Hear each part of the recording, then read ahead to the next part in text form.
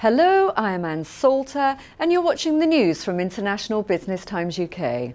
The first night of the world-famous six-day carnival in Rio De Janeiro, Brazil saw rockets roaring and drums rolling as 4,000 samba troupe members strutted their stuff in the Sambadrome in the city centre.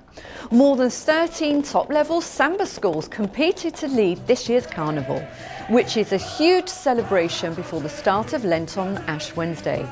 Each school has a queen who leads the drum corps, usually dressed in little more than a huge plumed headdress and high-heeled shoes.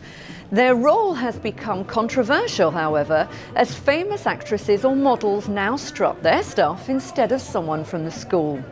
And away from the commercialism and glitz in Rio, an altogether more original and authentic carnival parade occurs in Pelourinho, the old centre of Salvador in the northeastern Brazilian state of Bahia, where a small team of a dozen people dance along the street accompanied by drums, who are not so picky about their costumes, songs and dances, and who for them the most important point of carnival is to thoroughly enjoy themselves.